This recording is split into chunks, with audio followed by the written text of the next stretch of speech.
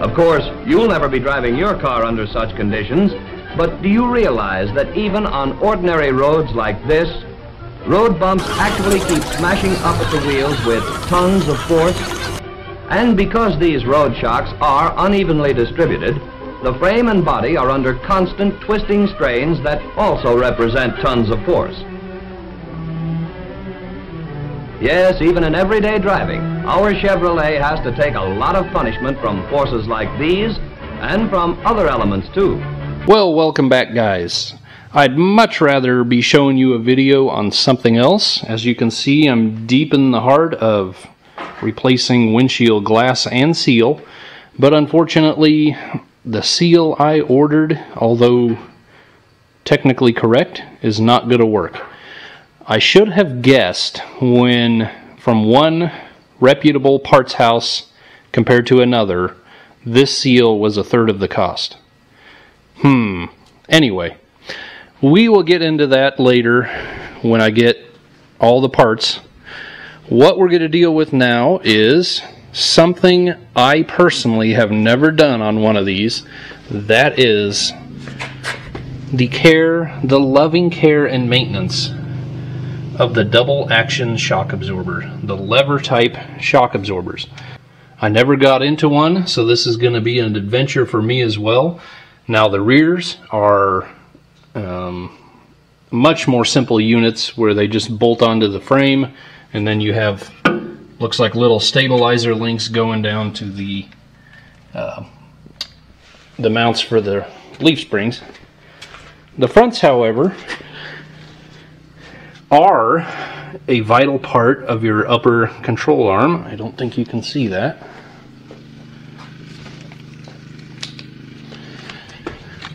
The front shock absorbers, however, are a vital part of the upper control arm. The whole upper control arm there is the lever for the shock absorber. Now, the full-on rebuilding of these units is kind of a specialized service, so I don't know what I really see myself getting into here other than pulling them off, cleaning them up, replacing seals and gaskets, filling them with fluid, and trying them. They are a very simple mechanism at the heart of it. I don't know. This is going to be an adventure. So let's get started. Well, we're going to go ahead and start on the back here. You can see the rear unit attached to the frame there. And there's a link that goes down to your spring mount. And this side has the link, although it is shot. That side does not. You can see the stud next to the yellow part of the jack stand. You can see the stud right there. And it has been lost. Probably picked up in the tire of an 18-wheeler decades ago. And to get this off, we just have 2 bolts where my socket is, so we'll go out there and do that. But man, this fuel tank is looking sharp. If you're new here, you ought to go back and check out the video on that. That was a great moment in video history. Now this may tickle.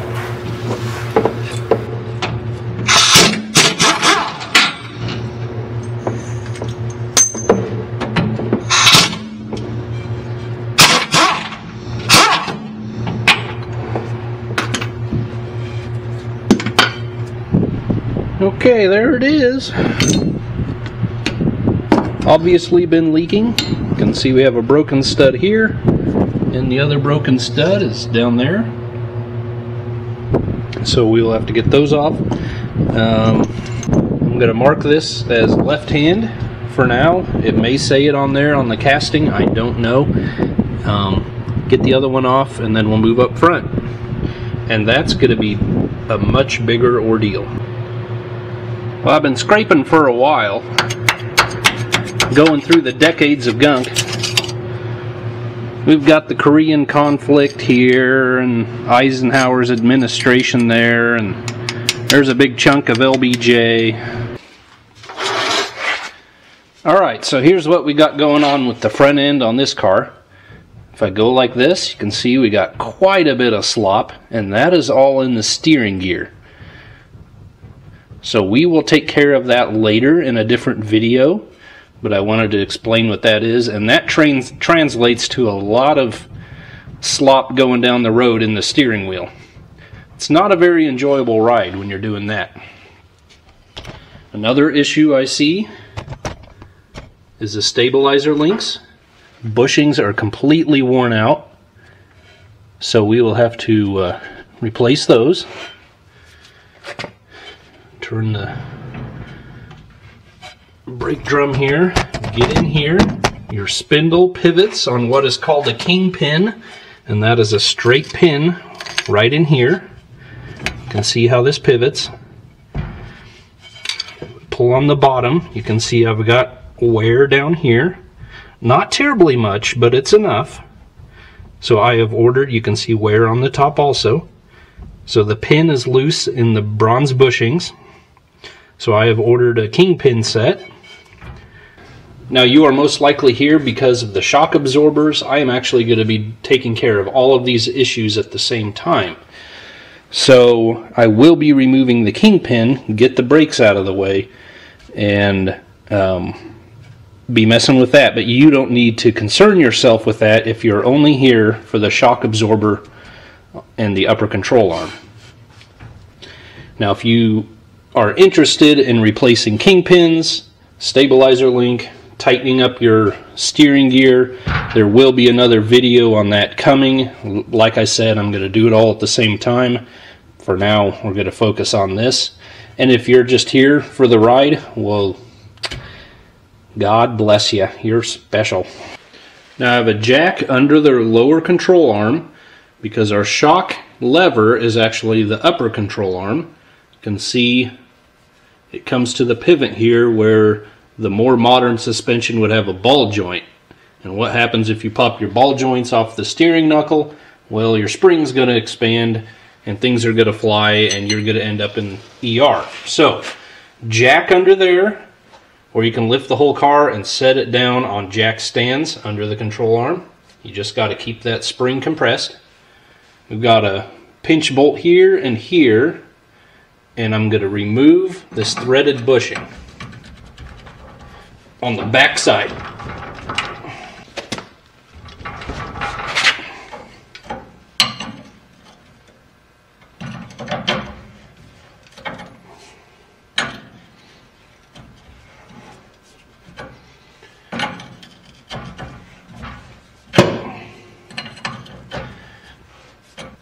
I bet you $100 this hasn't been done since the assembly line.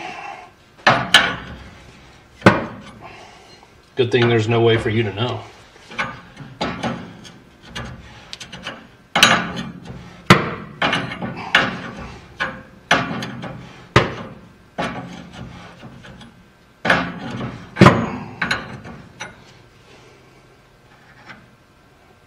Here's your threaded bushing.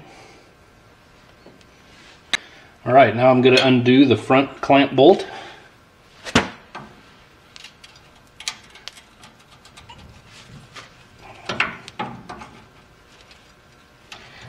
Let's see.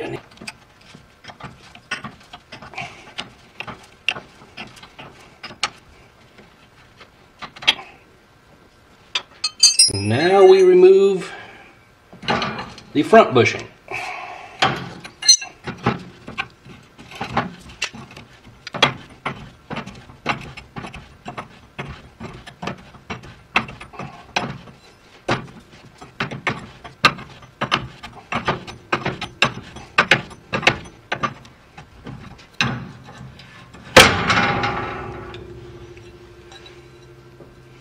Alright, now I'm going to remove the clamp bolt on the top end of the steering knuckle.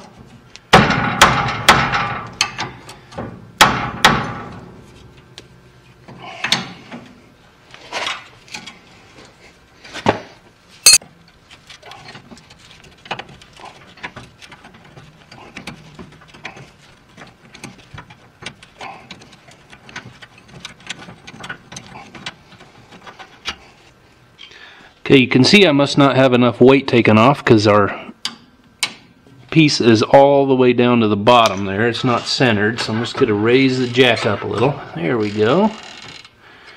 That ought to do it. Now I take 1/4 inch Allen wrench. Get that on there.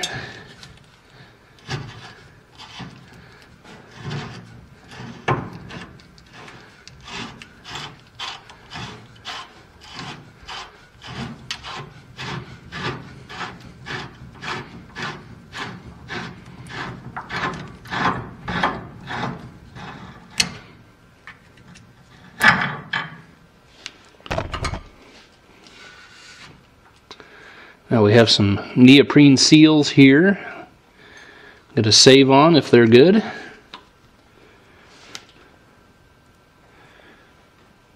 And they actually, I mean, that's impressive. They look good.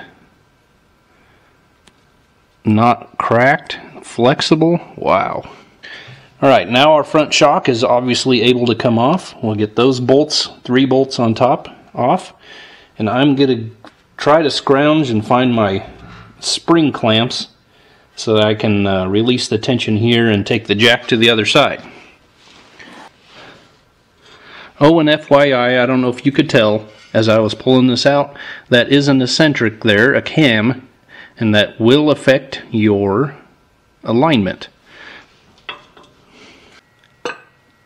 Okay, allow me to repeat myself just in case you missed it. You know, maybe you nodded off to sleep or got to thinking about a bratwurst with mustard, or the little woman, every time she comes in the room, she can't keep her hands off you. Darn it! Happens every time. Well,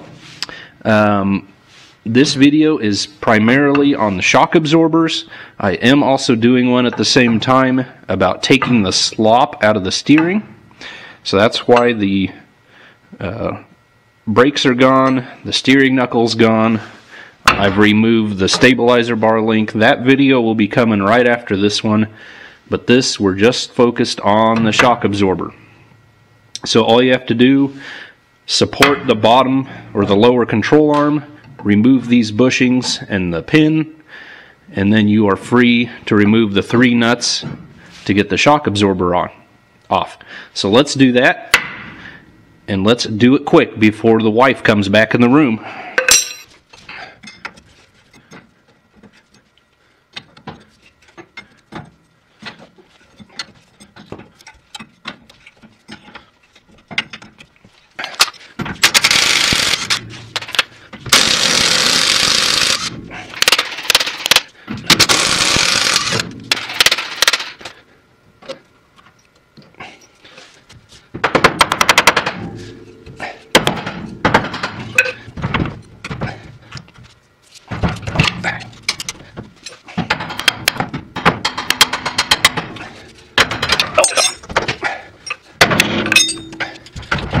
You know you want to.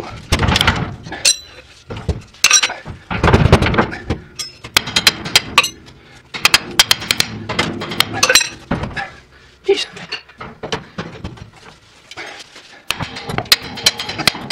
Fight. Oh, man.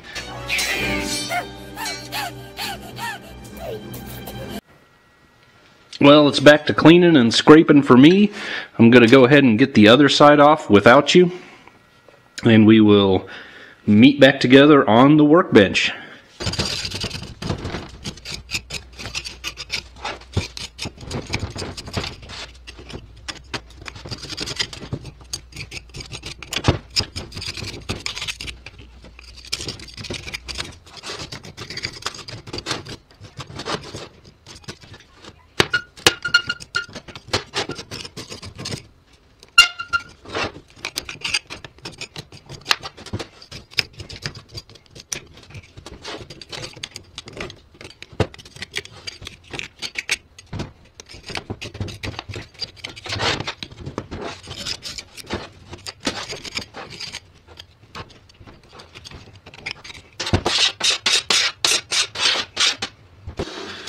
Alright, well, I had spent a good half an hour scraping crud off this right rear and had a huge mound of dirt and debris, and just on a whim, I took all the pieces to work with me and put it in the heated wash cabinet, and this is the result. This one was completely caked with crud, and it looks great. I don't want to get anything inside the packing and inside the cylinders in here, so I'm not going to soak them in anything. I'm not going to media blast them. I'm going to do my best cleaning them up with the wire wheel and then finishing up by hand, and then we'll wipe them down and paint them. This is the knuckle support that I've already got ready to paint, so that looks good. And just a couple things I would check or be concerned about is whether or not the shaft, so on the rear you have a shaft going through here. On the fronts, of course, you got it going all the way through. Whether or not you've got any play in the bushings, in the shaft and in the bushings. These feel really nice and tight.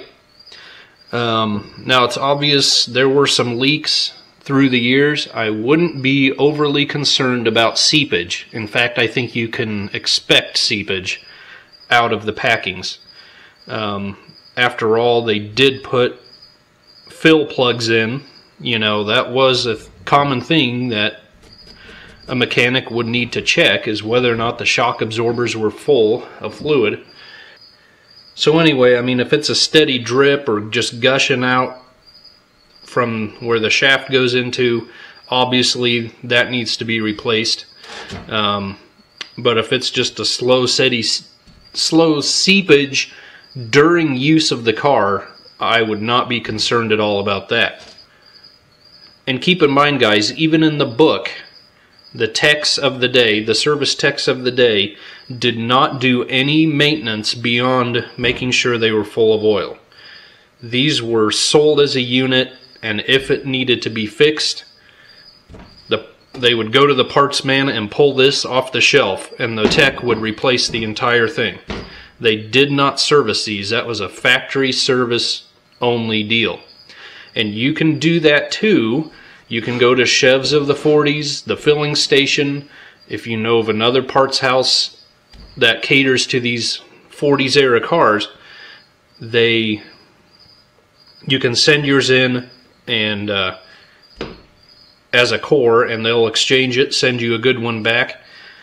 There is a website out there also, which is probably the machine shop where they rebuild them for those parts houses. And I really don't know how involved it would be.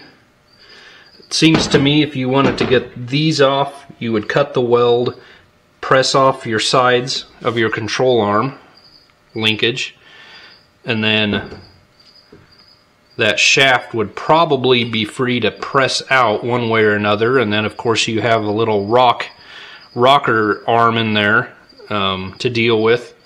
This is the same way, only it's just got one side. I don't think it's impossible to do. What one man made, another man can fix, but I find it interesting. It's not even something that the dealers had to mess with back in the day. Oh.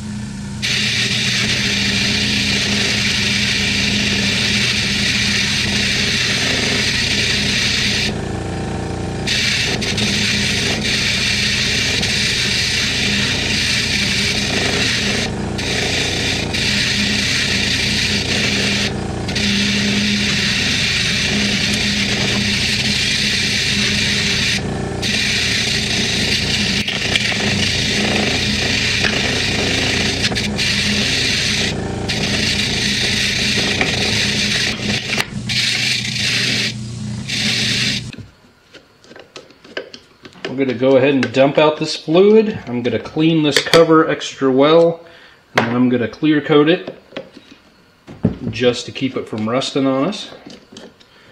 And we need to make some gaskets. I had very thin cork gaskets on it.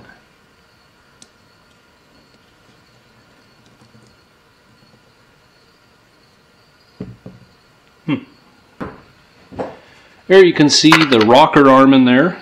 You just have 2 cylinders with 2 pistons, springs under them, and there's an orifice down here between the 2 cylinders, and it's just shoving that fluid back and forth, and that's what slows the bounce down.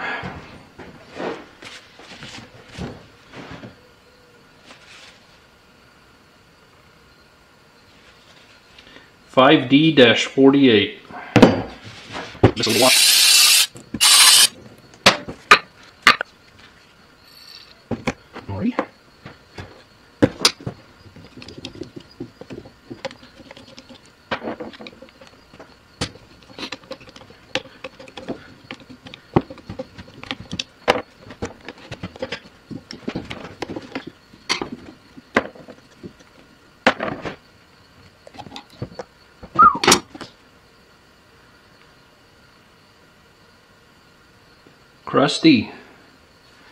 Crusty and dusty.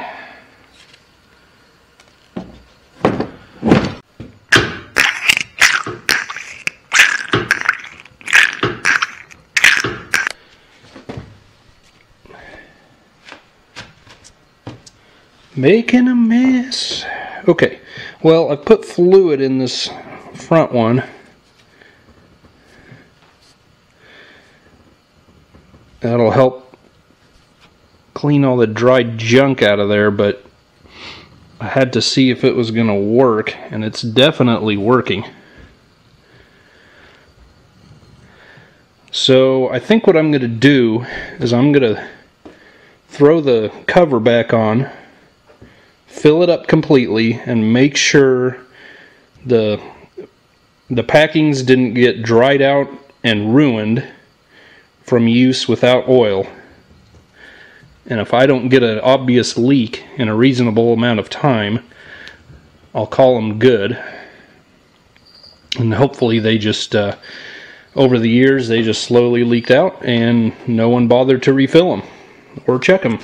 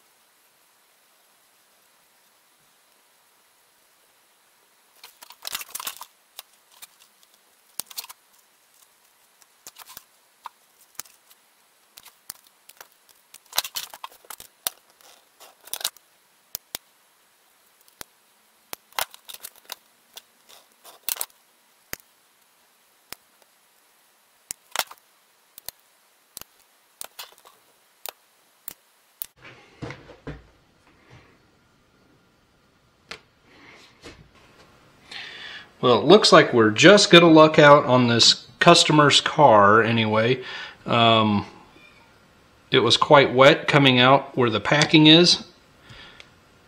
At least I'm assuming there's a packing in there. I keep saying that. It was quite wet here, like it was dripping out, and I wiped it off twice, and now it's been a good 15-20 minutes and there's no new stuff. And that could have just been running down from when I filled it or from brake cleaner getting in there. So, and it very well could be, you know, these were dried out, and once they've gotten wet, that helps seal them up again.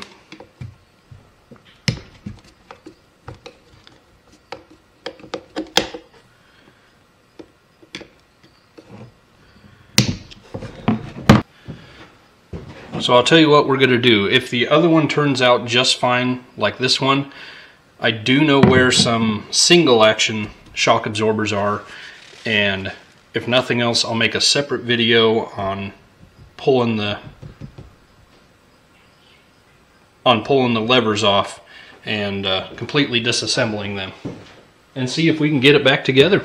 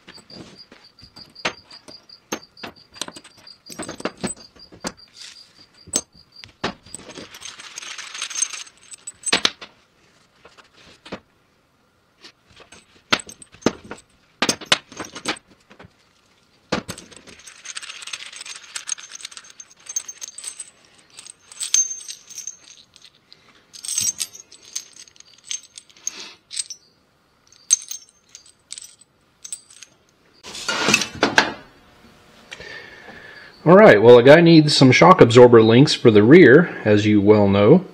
So in the old parts book, I think this is from 1950, doesn't really matter, yeah. Shock absorber link,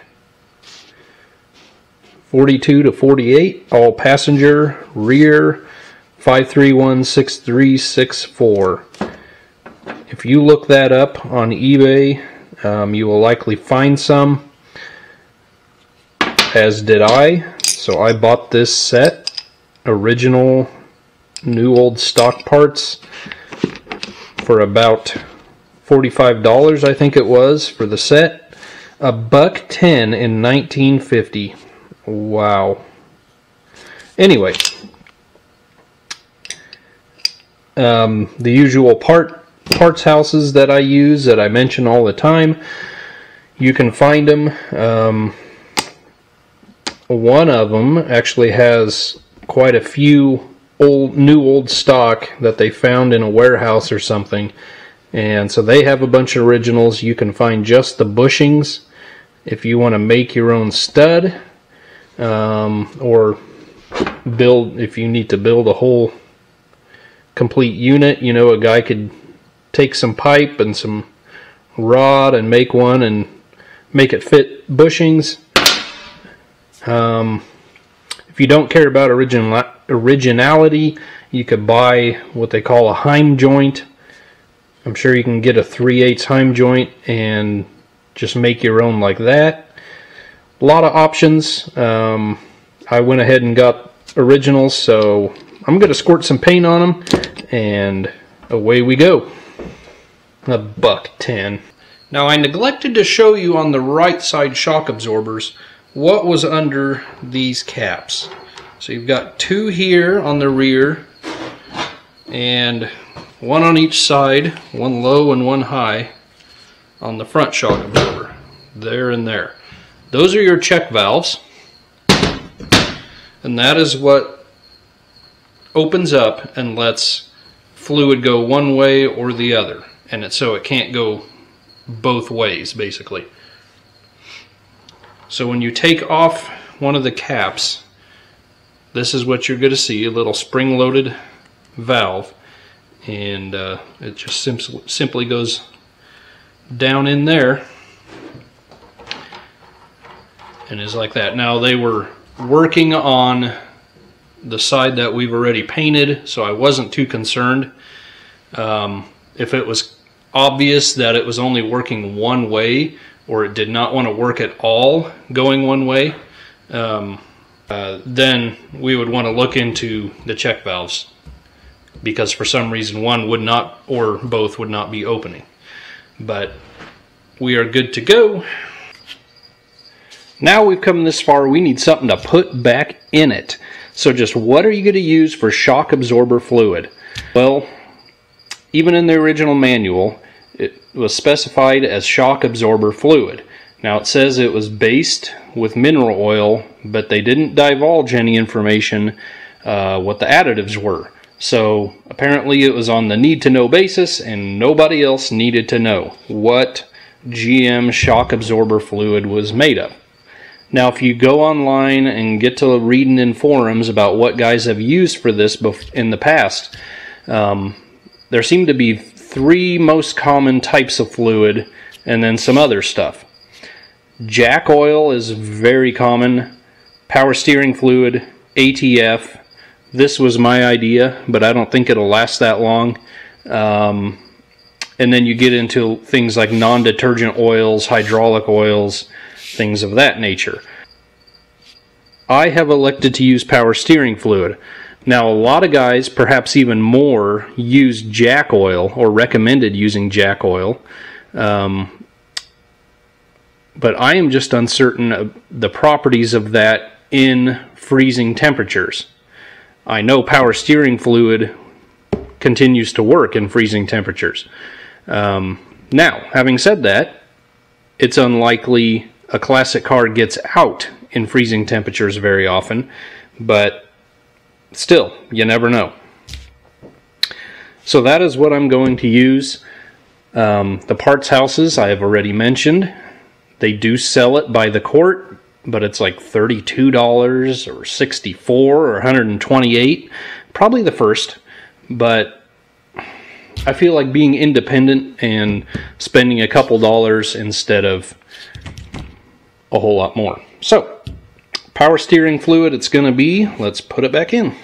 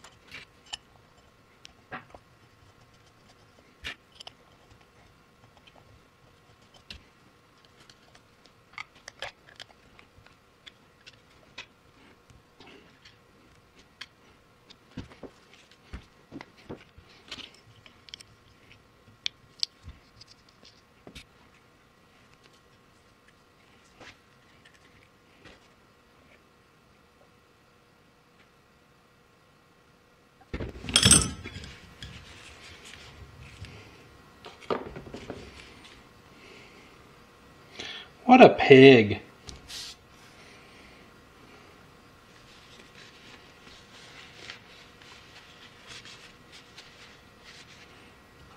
I'm sure that's great on new paint.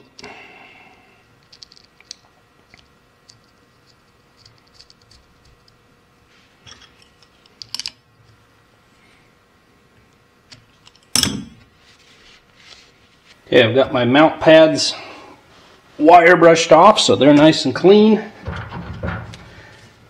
It should sit nice and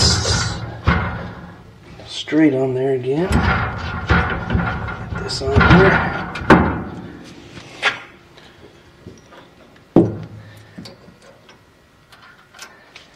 Our blackened hardware.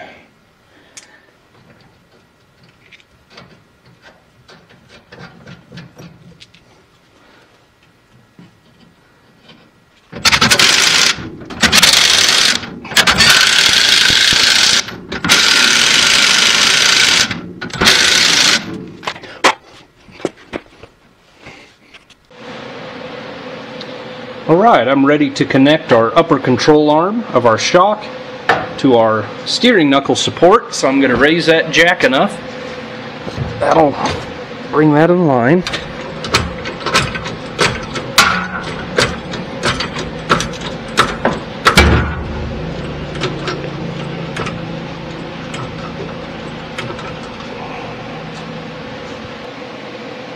Alright, well, I've stretched my old seals over the control arms, and they've survived so far.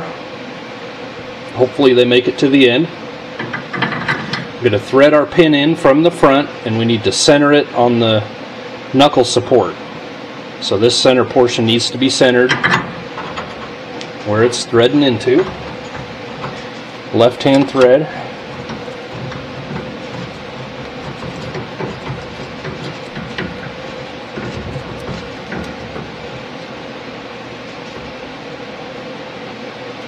Just like that. And this is where it would be helpful if you remember what position it was in before you took it out.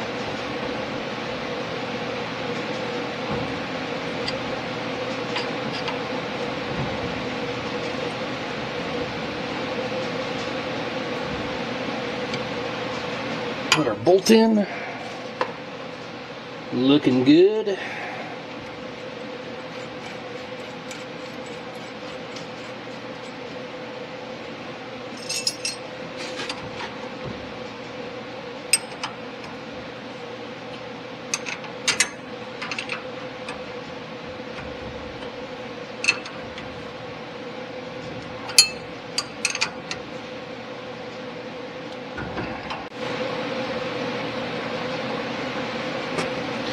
Okay, we're going to install the rear bushing on the pin.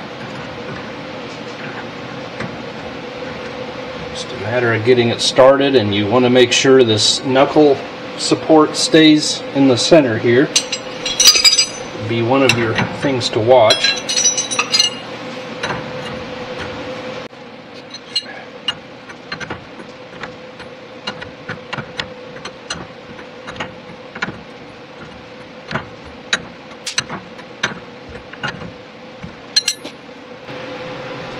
Now we will run the front bushing in,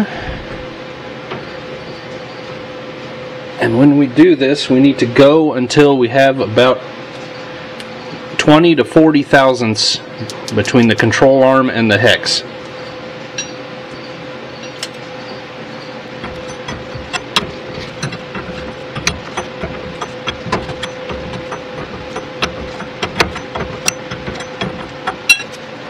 Zerk is pointing down.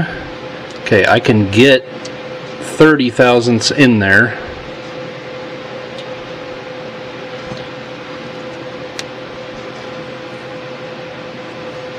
There's 35, which I cannot get in there.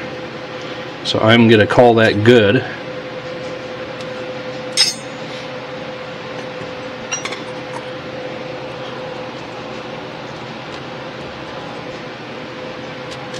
Now we're going to get our seals over.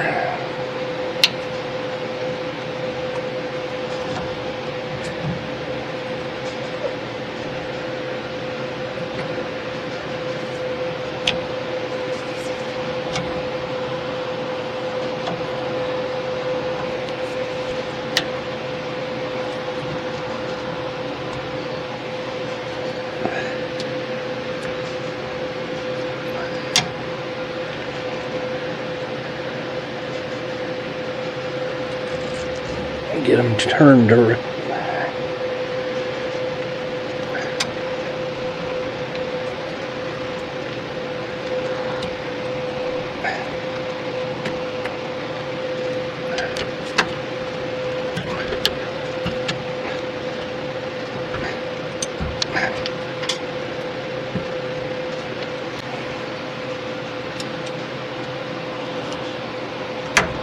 this one's being a little bugger, but we'll get her.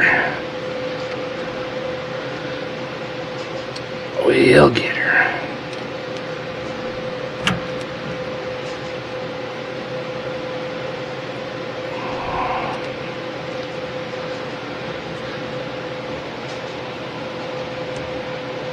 There we go. Yeah. Something still isn't sitting right with that one either. Let's roll it around here. There we go. That feels much better. Okay, now we can lock our front bushing in place.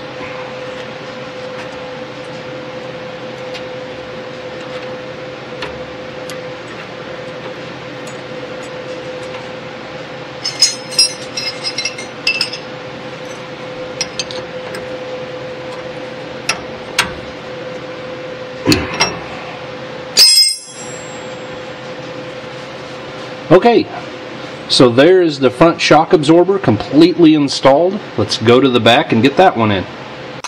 And I feel now that we're together, I just need to review it once again real quick. Your alignment as far as caster and camber are done together, adjusting the pivot pin with the eccentric on it. So you will loosen the bolt. You can remove the front grease fitting, stick your Allen wrench in through the hole, and grab the socket head of that pin through the front, and you will adjust both together. It's going to move. It's going to move the top of the knuckle support in or out, and at the same time going forward or backwards, depending on what you're doing. So a guy could take measurements and get yourself real close, but it would always be a good idea to recheck the alignment once you've done this job. Now the rears are so much simpler, they're practically a pleasure. Indeed. You know you got the right one if when you put it up against the frame, you've got the fill plug on top, the link or the arm is going towards the rear.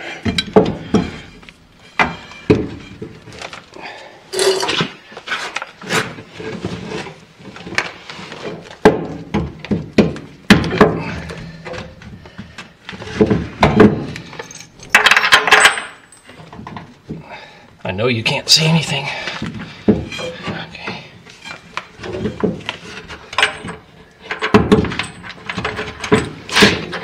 Now the rears are so much simpler, they're practically a pleasure. Now the rears are so much simpler, they're practically a pleasure. Practically a pleasure.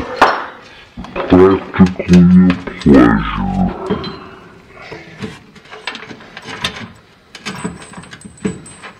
Well, I wasn't going to crawl under there if I didn't have to.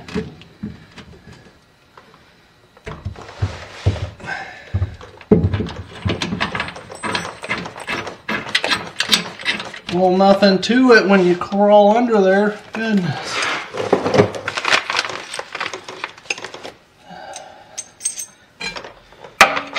Good governor. Okay, get the other one in.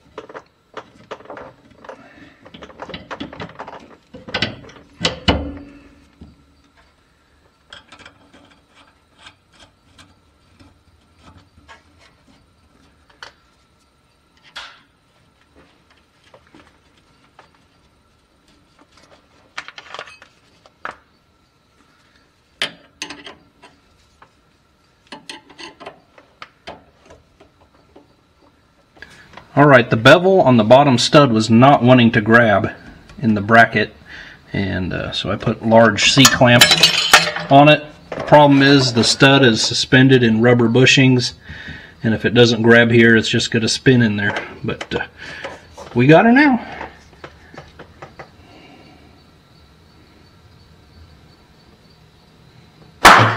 So there you go, guys. There is your general overview of the removal, cleanup, testing, and replacing of the 39 through 48 Chevrolet lever action, dual action shock absorbers. You could use this as a general guide for the single action, basically the same, you just don't have as many moving parts. And the following years after 48, different part numbers, a little bit different shock absorbers, but basically the same thing. Basically what I'm trying to get at is if you have bolt-on lever action shock absorbers, there you go. Now where do we go from here? I've still got to finish up the loose steering issues. There'll be a video following with that. As soon as I get another piece of glass, I'll get the windshield done and there'll be a video on that. I've got a whole stash of parts for the 62 Corvair front end. There'll be a video on that. Plus some other interesting things coming along on the way.